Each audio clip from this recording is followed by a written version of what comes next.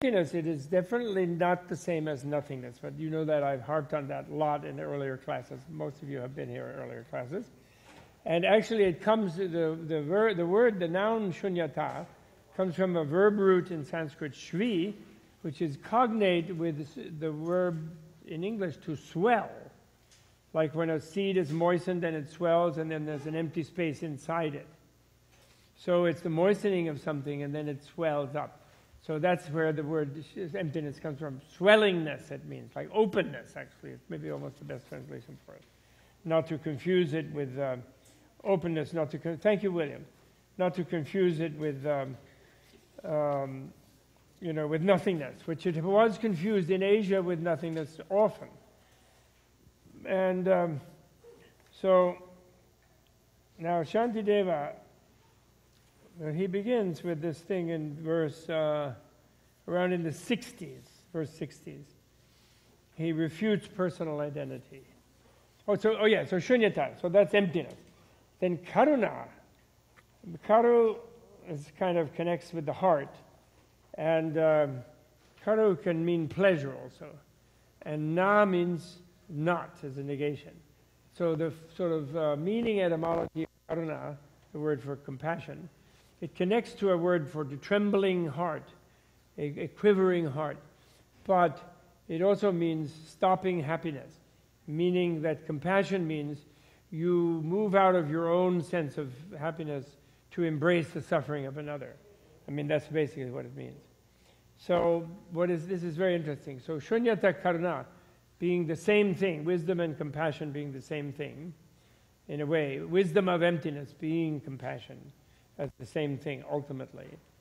It has to do with the fact that when you experience emptiness, and you can't do that by thinking of some empty space or of nothingness, etc., although if you think of that, you'll incline toward nihilism. It's considered a bad idea. So the only way you can discover emptiness is by looking for something that you think is not empty.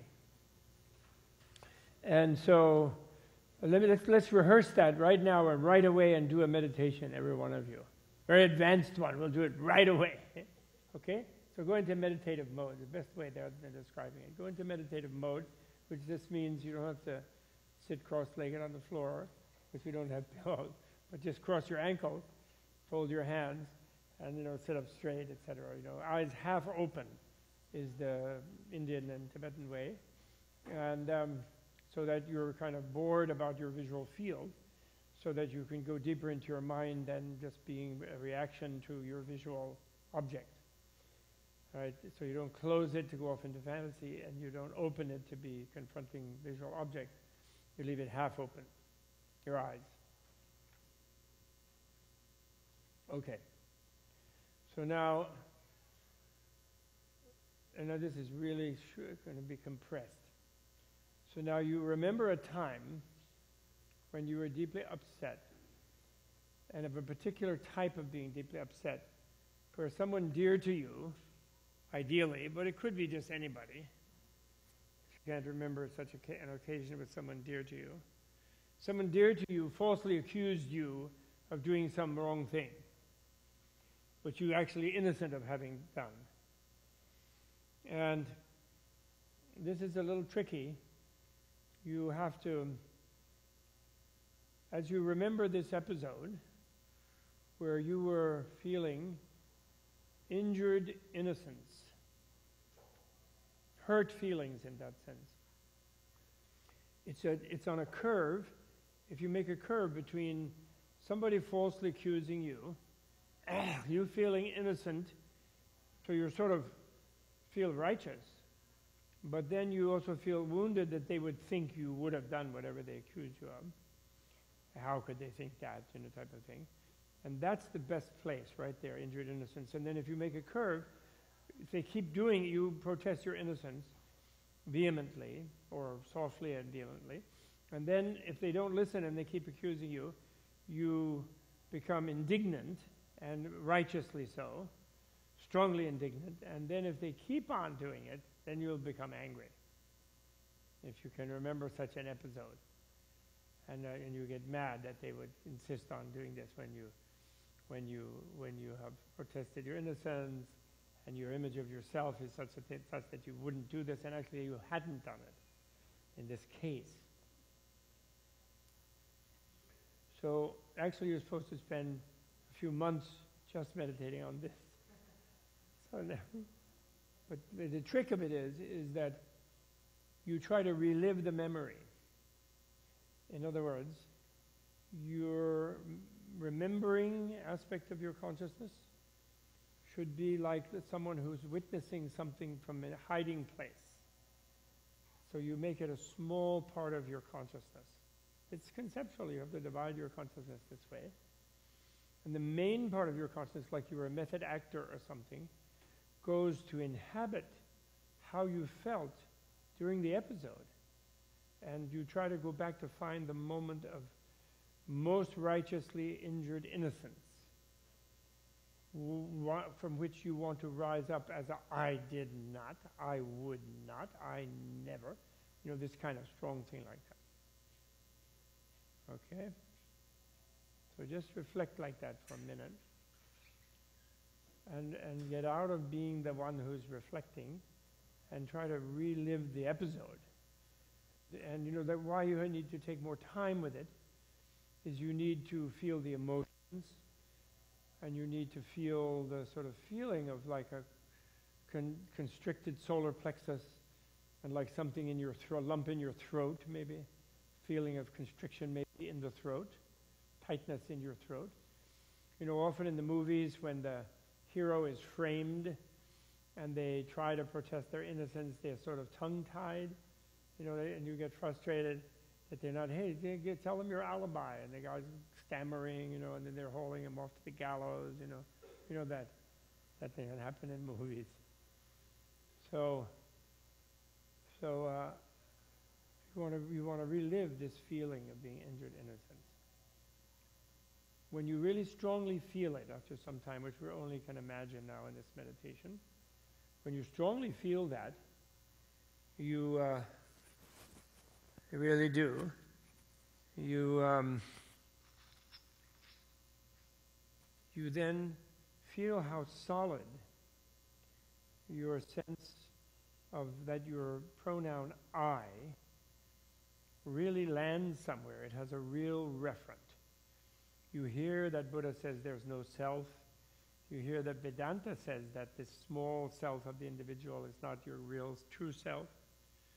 You know, various, people, materialists of course reject the idea that a sense of self is anything, even in their nihilism.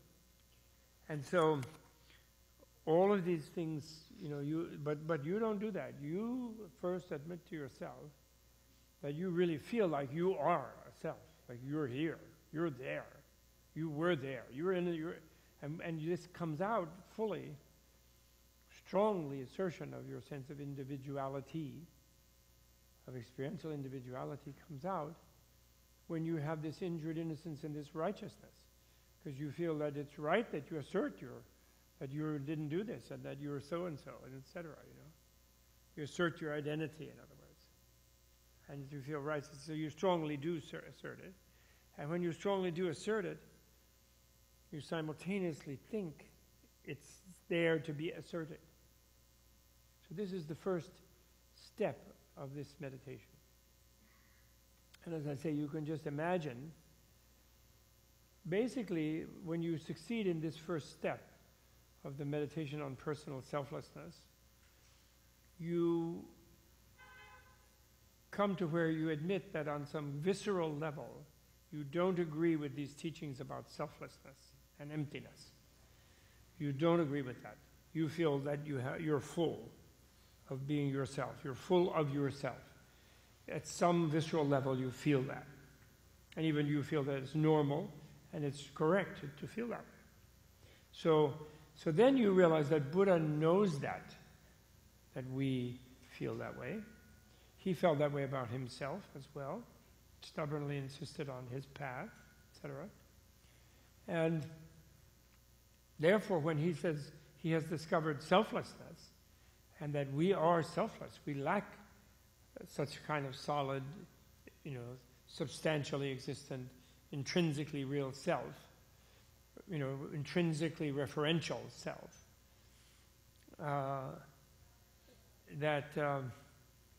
Therefore, when he says we lack that, he knows he's challenging us. He's posing a challenge. Then we may understand intellectually what he means, and then our intellectual understanding, it becomes into a state of being challenging our visceral feeling. But we need to connect. It's like they say, selflessness is a negation. It's a refutation or a negation. So in order for you to understand a negation, you have to understand what is being negated. What is this self that is being negated? And so it isn't just the word self. It isn't even the being self-responsible in some interactivity way.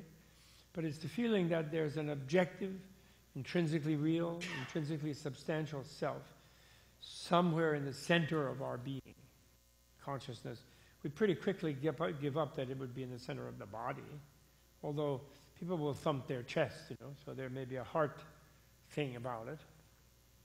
And this is so this is identifying what is to be negated by the teaching or the reasoning of selflessness. Okay? Second step is somehow to agree to the way your conventional mind works. It's called the elimination of any third option, second key. And this one is where you say, okay, Buddha, you're challenging my gut sense of self. I get it. You and I don't agree. I agree with you intellectually, but viscerally I don't agree with you. But I respect you enough, and Nagarjuna and Tsongkhapa and Guru Rinpoche and whoever, the whole long tradition.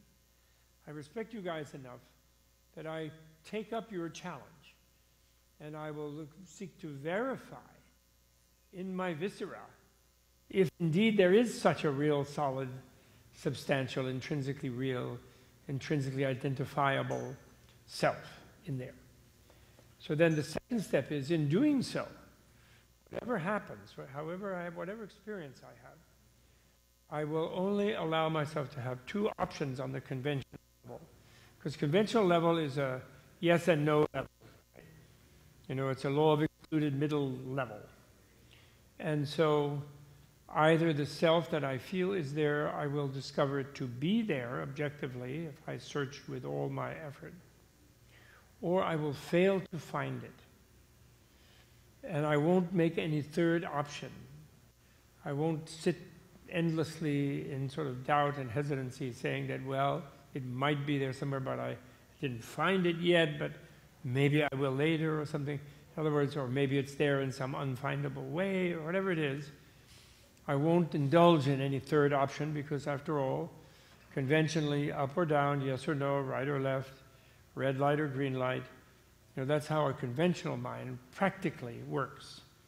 And when you have to make that commitment in this process, because when you go looking into yourself for your sense of solid self, for what underlies your sense of solid self, your mind will take you through contemplative mind will take you in many highways and byways, into many strange states. And so you, ahead of time, say, I'm going to have a practical outcome to this investigation that I will undertake. So then the third step, there's third and fourth step, there's third through seventh step, there's different steps. But the simplest, the third step is that, called the royal reason of relativity. Anyway, it's so simple, it may be too simple at first, so people kind of do it another way, and we'll look in Shantideva at another way in a minute. But the simplest thing is called the royal reason of relativity, and that means that if this self that I feel like is the real me inside in my gut, if it were there, and it were something that was not dissolved under analysis, it was something that is objectively findable, it has like ultimacy, it has ultimate real, it's as real as my hand. It has a real existence and it doesn't change. It corresponds to the sense I have of myself, that I'm always sort of me, And even though I know I change in some circumstances, but there's a kind of register, consciousness register in there that's always me, that maintains a continuity. My voice seems to come from it, my inner voice. And if that were so, that it were there ultimately, then of course I can't find it, because I can only find things that are relative. Actually, therefore, there can be no relevant ultimate thing in the center of my being that is sort of fixed, changed, absolute, ultimate, is the real thing. Because if it were really real, and it were absolute, it's the opposite of relative. And obviously my sense of self relates to how I behave. I feel that when I go I'm referring to it, or I say I'm Bob. So actually I'm relating to something, even though I feel that, well, there's some absolute thing behind what I can actually touch. But still, even though I can't verify it, I'm relating to it. Once I relate to it, it can't be absolute. Do you follow me? Something that's relative is infinitely divisible. There's no atom, there's no individual, undividable. Everything is made up of parts and components, and the more they go, like in quantum, the more the subatomic particle becomes charms and quarks and bosons and all sorts of things. And it disappears under analysis, wave-particle paradox, etc. Okay? So now I'm going to connect this to stay in meditative form. So that's the main thing. And of course, when you start looking at this sense of self, and Shantideva in the verse 60s up to 70, he helps with reasonings that fit with your analysis and empower it, which are very good, but I'm not going to go into them in detail. I'm going to go where he comes to what are called I call them foci, 4 focuses of mindfulness. He calls it here in this one translation, close placement of mindfulness on the body. And so this is where you have meditated looking for that self. You have embraced the royal reason of relativity. Whatever is relative cannot be absolute. Therefore, and relative things, therefore, are always interactive with other relative things. So therefore, they are always changing. And when you really try to put your finger point on some sort of relative thing, it constantly eludes your ability to pinpoint it. For example, you put a point on a sheet of paper, an XY place, but the point actually is not there, because the dot that you make is not a point. So the actual perfect position of XY has no size, so it's really only an abstraction. That's a kind of example. So similarly, the point of you, the real you can't find. So you're a relative being. So when you do that, and when you do that in a very concentrated way, what happens is you kind of start spinning in the core of your consciousness, which do as a meditation. You sort of, in other words, you're looking for yourself, looking for yourself, looking for yourself. Because what happens is you kind of turn in the deepest place in your awareness that you can to look for the subjective register of the awareness. But when you do, you don't find anything. But then when you don't find it, you feel, well, that's because I'm like a dog chasing its tail. I have turned away from where I was looking, and I am doing the looking. So then again, you try to look back at yourself looking in the core of your mind, and you will start being a whirling dervish, which is very difficult to do. You have to have a good, strong concentration to do this. And you'll start kind of spinning.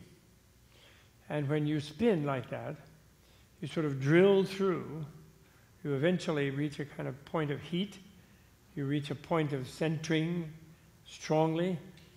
You kind of drill through the seeming absolute subject touching the seeming absolute object of the self. So the subject self touching the object self. But actually, they both drill through each other and they melt. And what happens when they melt is you have this relief. It's kind of agonizing if you do it real meditative intensity. It can be kind of agonizing. It's like it crunch right deep in your center of your awareness. And then it melts into a feeling of space, because both points kind of dissolve, and the subject-object duality starts to decline. And then there's an experience. It can be a kind of bursting experience. It can be a gradual experience of like melting into openness. And you don't have a feeling of yourself as a body, because you're so deep in your mind, you have already rejected in a way of being aware of the body, because you know that this sense of absolute object self and subject self is not physical in the normal coarse sense. And you feel that melting, that open space is like a freedom. And I'm always reminding you never to, in case you have such a concentrative ability, or at some point in the future you do this and you have that space-like, it's called space-like equipoised samadhi, and samadhi means high intensity concentration. So a space-like equipoised samadhi. And so some people wrongly think that's the realization of emptiness. But it isn't. It's simply the not finding of that non-empty absolute point of objective subjectivity, or subjective object. And you don't have to be a Buddhist to do this. If you read carefully Descartes, you will realize that just before he came up with I think, therefore I am, he realized that he couldn't find himself. He was in that sort of inner whirling as a deep meditator, and he admitted that he couldn't find it. But then he tricked himself a little bit. He said, well, I can't find it because I'm looking for it as an object. But obviously, I'm a subject. So I could never find myself as an object, but by the fact of looking, it means I'm absolutely there. And that was where he made the mistake. If he'd been content to be a conventional relative subjectivity, he would have had completely the Buddhist insight. And he did have the Buddhist experience of not being able to find the self, the coarse, ordinary self that he thought he was. But then he didn't have the community, the knowledge, the mentor, to help him, saying that, well, that failure to find and that acknowledgement that you're mere subjectivity, then you should realize that that mere subjectivity of yours is purely relational to a whole variety of objects. And you should not make the mistake of thinking that subjectivity of yours is an absolute. Because if it is absolute, it would be irrelevant to you. It couldn't relate to you. It couldn't be your subjectivity, which is very simple reasoning of relativity that he would have totally dug, because he was logical minded. So we're just imagining that we're having a space-like experience now. But the key point is, they say space-like. So it's like everything becomes just open space. And what that is a failure to find this absolute solid subjectivity, objectivity. That's all that is. But then your probing, investigating mind has a momentum in that space, or should, and also had a preparation that sort of would non-verbally be remembered. And that momentum is, well, what is this space that I am now? It isn't that just I am in it, it is I am this space. What is this space that I am? Is this the real me? And when you do that exploration, you sort of realize that space has up and down, left, right, it has directions. And temporally also, you can retrieve. When you're in it, you don't remember it right away, any sense of time. You have a temporarily timeless sense. But if you investigate it, you remember there was a boundary before you melted into the space, when you were in this agonizingly sharp, one-pointed concentration. And so you realize there's a boundary between this spaciousness and your sense of the relational world. And when you realize that, you realize this space is not itself absolute either. It's a relational, and the experience of space is itself a relational experience. And when you realize that, the space into which you disappeared sort of disappears and allows you to retrieve yourself as a relational entity in what is called the dreamlike or illusion-like aftermath samadhi. And of course, it's dreamlike or illusion-like, and very powerfully so, depending on how deep your experience of disappearing was, how deep your sustaining of the experience of failing to find a self. If you got so deep that the subject and the object looking for each other both sort of melted, then you were truly open. And actually, Tibetan psychology would say that at that point of being truly open,